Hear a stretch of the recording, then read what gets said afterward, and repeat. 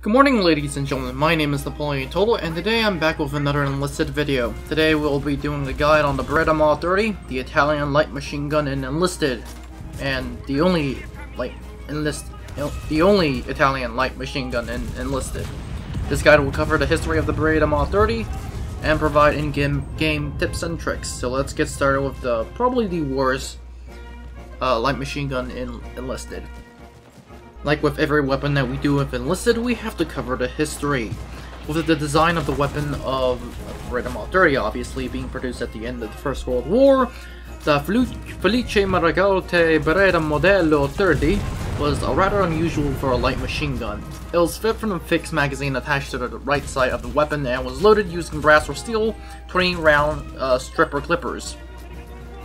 Not to mention the rounds are 6.5 by 52mm Carcano rounds, meaning that they are smaller than most rounds from other major nations. For example, like the German rounds that they use for the MG42 or the MG34. If the magazine or hitch were damaged, the weapon will essentially be unusable. So you damage the magazine, which is attached to the gun by the way, it's unusable.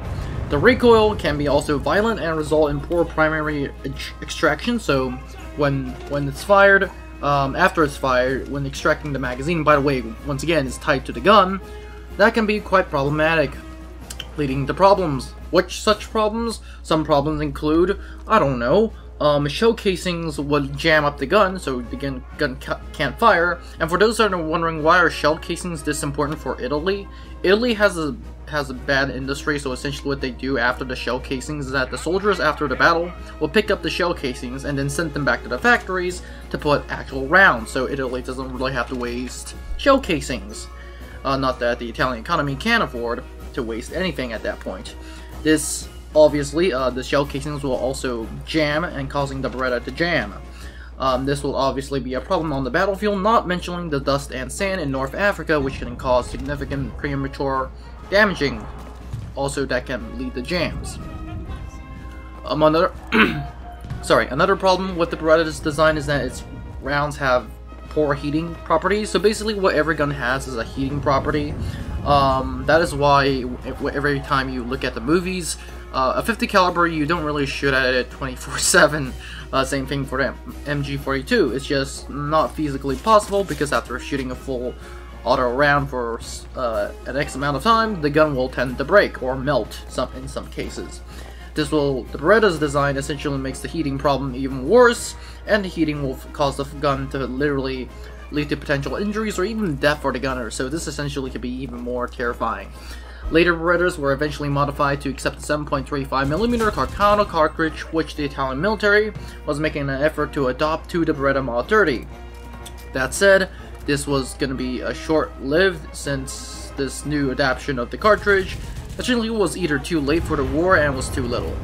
The Breda Mod 30 was viewed poorly as a design weapon. It has a low rate of fire, low magazine capacity, and sometimes literally unreliable ammunition. And what ammunition it does have, it's a 6.5 Carcano cartridge. It's not expected to do much, albeit it still can kill people. That at this point, that is the only thing that we should be saying at this point.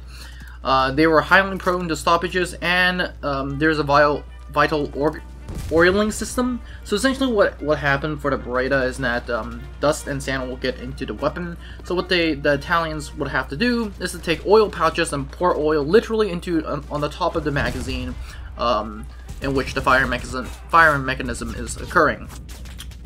This will essentially feed up the clips and make the magazines less prone to damage. Although that said, if any part of the Breda's magazine was damaged, then once again, the Breda will be unusable, and thus, yeah, that's gonna be a big problem. Not to mention the fact those oil pouches that we decide to pour into the Breda, that's gonna backfire in the sense that the weapons will be greasy, since that you're literally pouring oil into the weapon to make sure the weapon doesn't jam. Then that's just going to cause more problems with a greasy weapon, and yeah, that's not a good situation that you got there. Needless to say, the Breda Mod 30 is a terrible weapon. It particularly failed in North Africa due to the dust and essentially debris, But that said, it did perform better in some areas such as Russia and the Balkans, particularly Albania and Greece. Not that Italy performed well in Albania or Greece, but that said, let's move on. It was the only light machine gun that Italy ever had, and it was given to every Italian squad. 2 at the start of the war, and eventually 4 at the end, towards when the war was going through. Needless to say, the soldiers who were given the Breda Mod 30 were considered legit unfortunate. These guys would literally not use the Breda Mod 30 for obvious reasons that everyone using the weapon knew, or those who were in the army knew.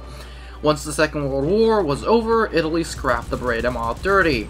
And the reason why they did this was because they already knew the Breda Mod 30's problems during the war. And you might be thinking, if they knew, why didn't they scrap it during the war?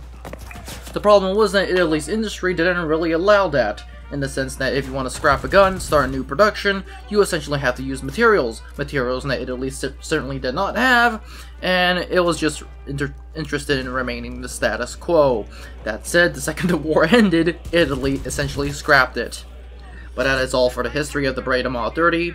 Not a very good weapon, and you certainly didn't want to be using this, albeit, as we can see later on in the statistics department of the Breda Mod 30, you should be way more happier that you're not actually using a Breda Mod 30 in Enlisted if the game is 100% historically accurate, because that would mean that the gun can't even fire, and yeah, that's not a good weapon.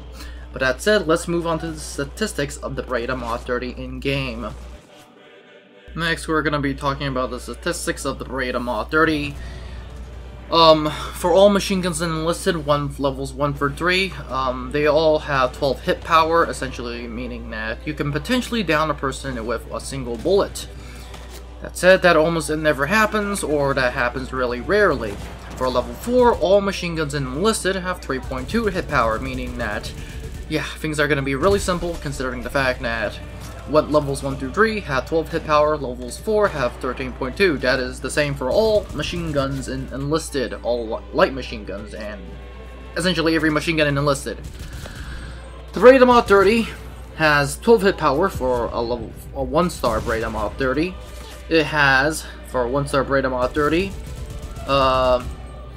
600 to 70 muzzle velocity, 440 to 480 shots per minute, recoil time of 3.2, vertical recoil 33, horizontal recoil of 22, magazine of 20, obviously, a weight of 10 kilograms, and cartridge mass is 22.8. Not that it really matters. It only has one fire mode, and that is automatic, which is weird considering that, well, actually no, it's not weird for a machine gun, but it is weird for it considering that it's an Italian machine gun. More on that later. For a 4-star Breda Mod 30, it has 13.2 hit power at 10 meters, 11.9 hit power at 100 meters, and so on. The armor penetration is 1 millimeter, like literally all machine guns have that. The muzzle velocity is 670 meters per second. Rate of fire is 480 to 530 instead of the 440 to 480 shots per minute. Reload time is 2.7. Vertical recoil is exactly the same. Horizontal recoil is exactly the same at 22. Vertical at 33. Vet system is exactly the same. 20 round magazine. Weight is 10 kilograms. Cartridge mass is 22.8, and it still has automatic firing modes. That should be all the same. That said, the rate of fire has been increased by 10%, hit power by 10%, and shot deviation by minus 15%. And that is all for the Breda Mod 30, at least for the statistics. Now this is the part in which I say what I don't like about the Breda Mod 30 and what I do like about the Breda Mod 30. For a lot of people, they think the Breda Mod 30 absolutely off the bat sucks, and I agree, partly. The Breda Mod 30 does suck. But we do have to keep in mind of everything I said above in the history section that the Breda Mod 30, although it sucks, you better be damned that you're not using the historical counterpart of the Breda Mod 30. You should actually be quite happy that you're not using the historical counterpart, because if you are, then it would really suck. The Breda Mod 30, it's in the class of a heavier machine gun considering the fact that it's so heavy. And therefore you should be essentially using it like a heavy BAR, except for a BAR has more rate of fire, has less recoil, This Breda Mod 30 has 20 rounds. This thing is one of the worst light machine guns in all of Enlisted, if not the most worst machine gun in Enlisted. Like I said, use it like the use it like the BAR. Go around and shoot people. That is my best suggestion. Like, literally, do not expect to get a whopping 50 kills. Sorry, do not expect it to get a whopping 50 kills. Essentially, considering the fact that it only has 20 rounds. Not to mention the fact that if you try to shoot it, be sure to shoot it at a very close range.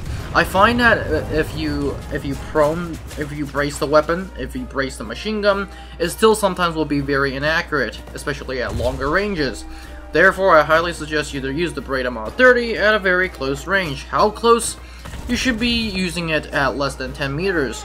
In human terms, that means you can literally see the person and you can see their face. That also could translate into you can see their eyes. The Breda Mod 30 has its problems, but it's not the worst weapon in actually, no, I take it back. Yeah, it might be the worst weapon in Enlisted. Its rate of fire is low, but that could be an advantage. The rate of fire can be used in the sense that,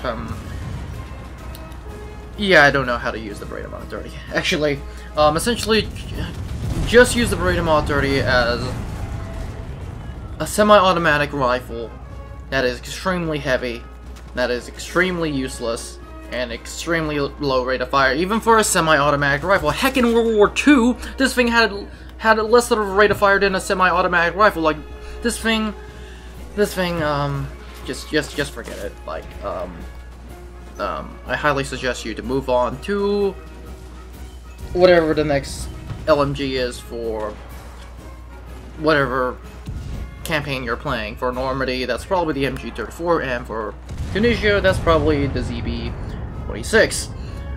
That said, the Breda Mod 30 can obviously still kill people, unlike its historical counterpart. You just have to be very good, or straight outright, you have to pray to God that you are in a good position. Also, what I kind of find about the Breda Mod 30 is that for some reason, the second you start firing the Breda Mod 30, the sound is not good on Breda Mod 30, I'm not gonna lie.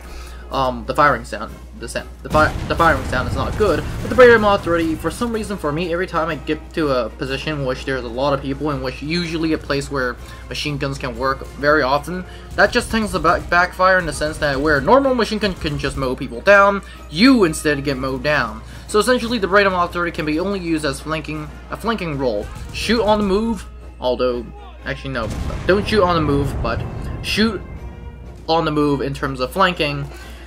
But every time you have to shoot this thing, you have to either be prone, crouching, or essentially stationary, and even then, at long ranges, this thing can be a torment.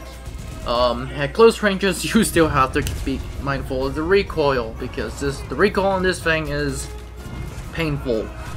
That's all it for the Breda Mod 30. I honestly do not suggest that you guys use the Breda Mod 30. I honestly would ask you guys to pick up an SMG, but if that's not possible, sadly you have to deal with the Breda Mod 30. That said, the Breda Mod 30 can still kill people, so I'm not 100% against it, but I'm already at a 99% against the Breda Mod 30. But that said, have a great day, guys, and this is the Breda Mod 30. I'll see you in the next one. Now, before you leave, I would like to thank you very much for watching this video. I would be honored if you could like and subscribe to the channel. Remember, more videos are coming out, so it is a good idea to click on that notification button. Anyways, have a great day, and I'll see you in the next one.